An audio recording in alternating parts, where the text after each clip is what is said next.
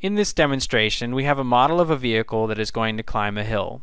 We need to add a 4-speed transmission and a controller for that transmission to the Powertrain model. To do this, we're going to use SimDriveLine and Stateflow. We'll use SimDriveLine to add a 4-speed transmission to the vehicle, including clutches and planetary gears. We'll then use Stateflow to specify the controller for the Powertrain.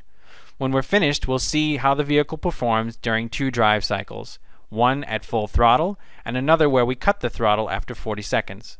I'll now switch over to Simulink so you can see how this is done. Here's our vehicle powertrain model. It consists of an engine, torque converter, a single-speed transmission, and in this subsystem we see a differential gear which splits the torque between the left and right rear tires. This is the model of the longitudinal vehicle dynamics, and here's where we specify the incline of the hill. If we run the simulation, you can see the vehicle speed maxes out at about 6 seconds. At 30 seconds, when we encounter the hill, the vehicle speed slows slightly. We wish to replace this single-speed transmission with a 4-speed transmission. We've prepared the model in advance, so we'll simply delete the single-speed transmission and then drag and drop the 4-speed transmission plus controller into our model. We'll connect the 2 mechanical connections, route the vehicle speed to the controller, and now take a closer look at the transmission. It consists of 2 planetary gears that control the gear ratio between the input shaft and the output shaft. The clutches control which gear we have selected and therefore the gear ratio.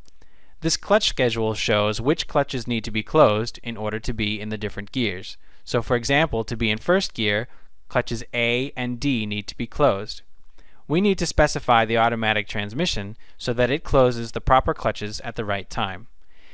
The transmission controller model has been specified in Stateflow. Here we see the different states corresponding to the different gears. So for first gear, according to the clutch schedule, clutches A and D need to be closed.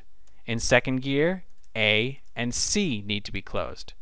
In third gear, A and B need to be closed, and we can see that in fourth gear, clutches B and C need to be closed.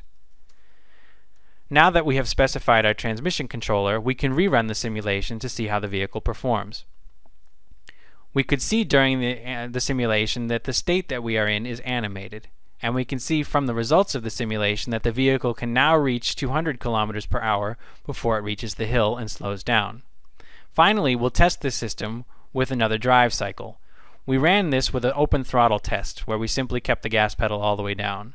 We'll now cut the throttle after 40 seconds after we are on the hill to see what happens.